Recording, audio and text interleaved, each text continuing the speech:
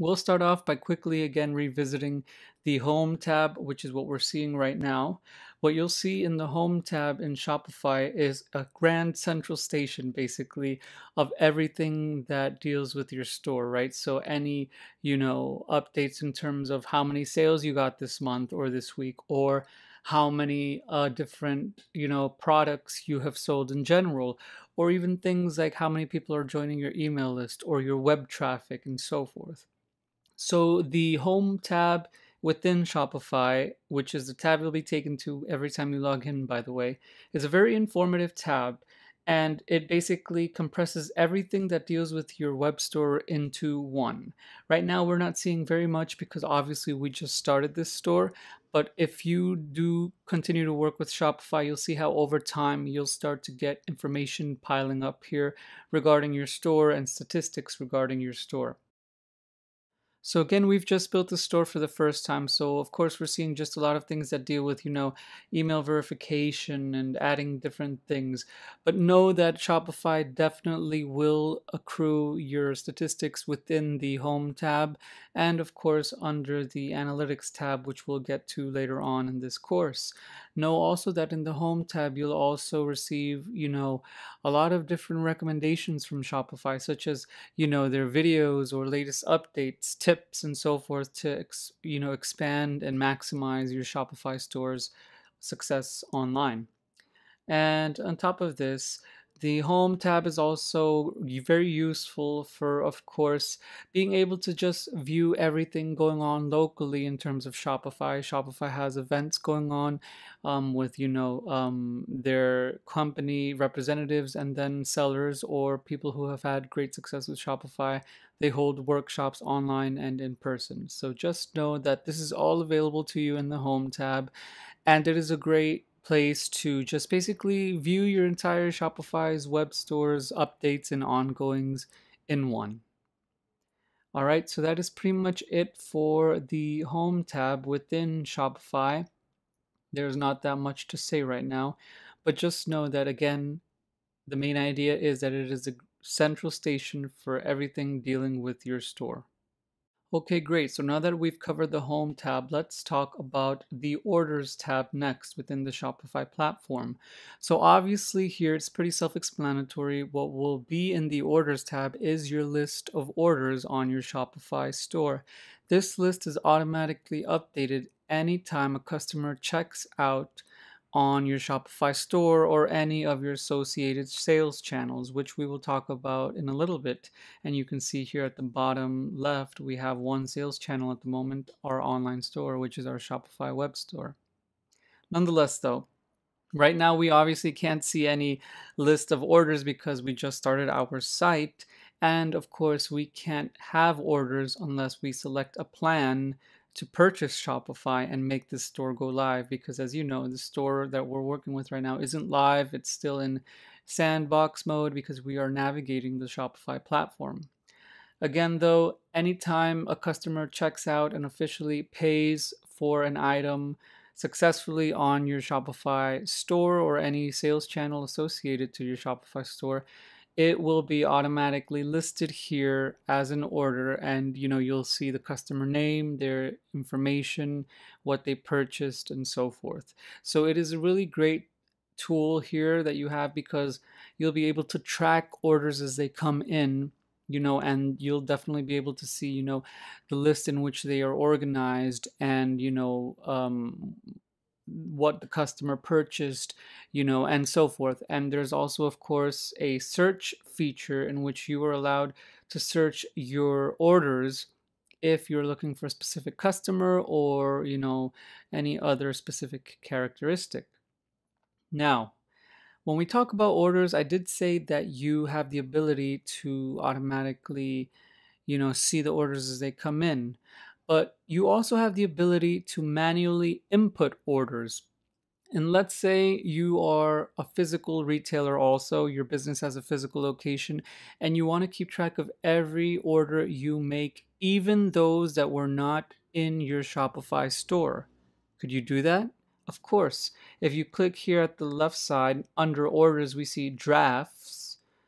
What will be here is draft orders that you manually input, that you can then, of course, publish, that you type in the customer information, how much they spent, and what they bought, and so forth.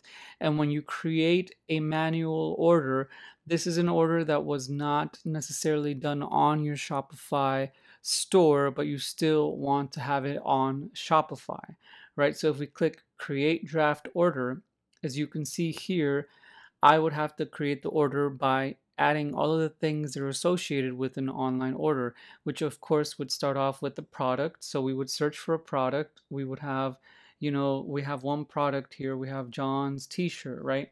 Let's say I want to create an order for John's t-shirt and it was in the size of medium. So then I would click add. So this customer bought one shirt in a size medium. So we have that added already. But then I would have to add or find the customer.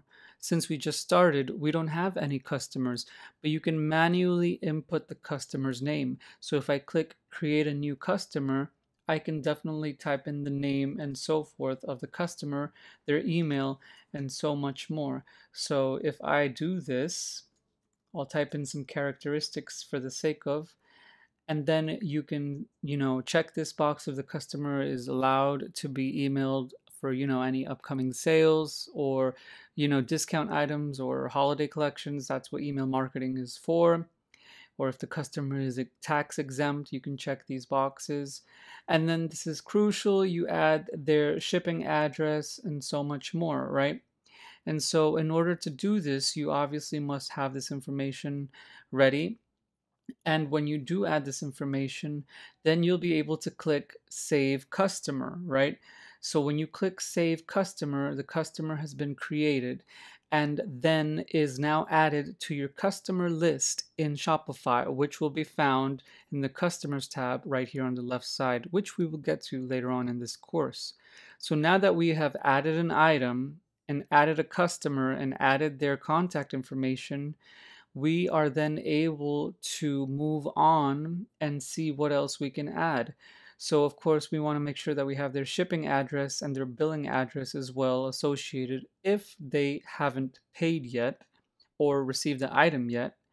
And we can add some notes. This just deals with, personal notes. The customer won't see this. This is something for yourself. And then after that, we have tags.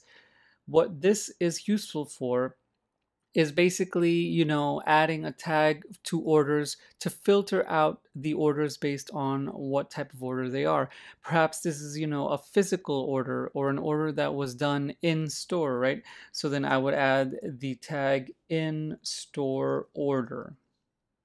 So then for every order that I receive in my physical location, in my physical store, I would make sure on Shopify that I add the in-store order tag. So that way when I'm filtering through my orders here in the Orders tab, I know which orders were done in person, in store, as opposed to online on my Shopify store. So then after that, we can see that there's some payment information.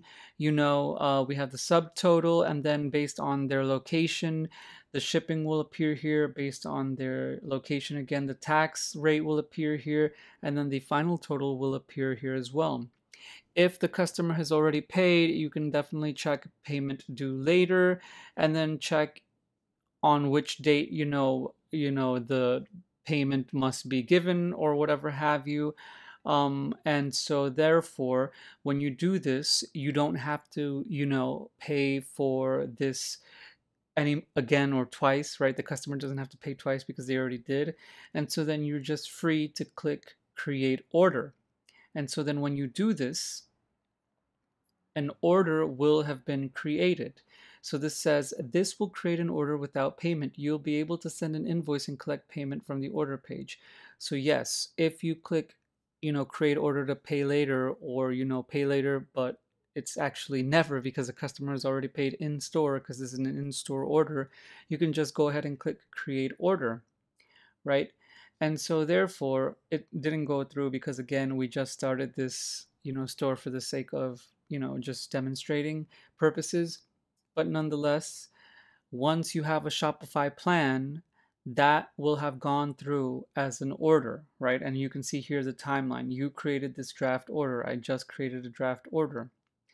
And so then this timeline helps you in terms of telling you what was done when. So then when this item ships, this little timeline here will update to say this item has shipped or whatever have you.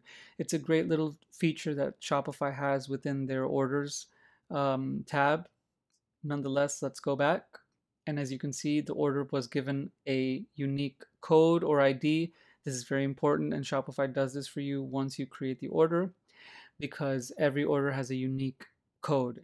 And you want to make sure that every single order, of course, has a unique code, because every single order is different, even if it is by the same customer, in a different time period. And of course, you can also duplicate this order, and then these arrows we now know is to shift different orders or sift through different orders without having to leave this page. Nonetheless, let's go back.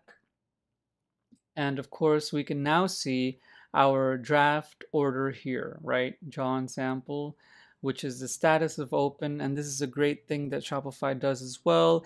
You can have a variety of statuses depending on where you are in terms of this order. Is the order being produced? Has the order been shipped? Has the order been delivered? This will update to reflect that. And of course, it can be either manual or automatic.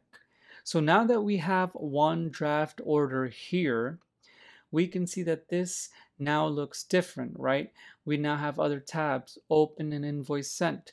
This is filtering tabs up here, right? Open and invoice sent, open, invoice sent, completed. These are some filtering tabs, whereas the default tab will always be at all, in which it'll just show a list of all your draft orders. You can sift them by this characteristic, right? So if the order is currently in the open and invoice sent state, it'll appear here. If the order is in the regular open state, it'll appear here, and we can see that it is because the status is open. If the order is in the invoice sent state, it'll appear here. And if the order has been completed, it'll appear here. So we can see that the order that we currently created for the draft order is only open and that the invoice has been sent. So just be aware that you can filter orders by their characteristics, by their status, by other filters as well, such as when they were updated, when they were created, what customer is associated with this order, or what tags does this order have, which we created the in-store order tag as well. So just be aware that, we have a lot of, filtering options within our orders in Shopify. And of course, you also have the ability to save orders or store orders if you have orders that you want to definitely come back to. The saved feature here is really useful. And we can also sort orders alphabetically, or by newest to oldest, or oldest to newest, or by price, by customer name, etc.